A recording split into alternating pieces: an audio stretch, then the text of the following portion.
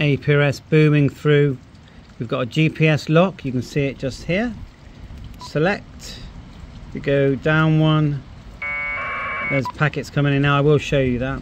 But anyway, APRS, you've got to tick the box at the top and then info. There it is.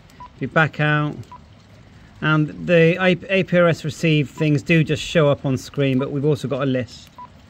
There you go. If we just wait a while for another packet to come through. Now remember, to get GPS, you have to get outside or use an external one. You know, your GPS in your ham radio is not going to work sat inside your shack unless you've got a really strong signal there.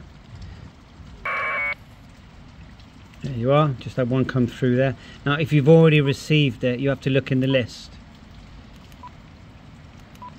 It won't do it twice, you know.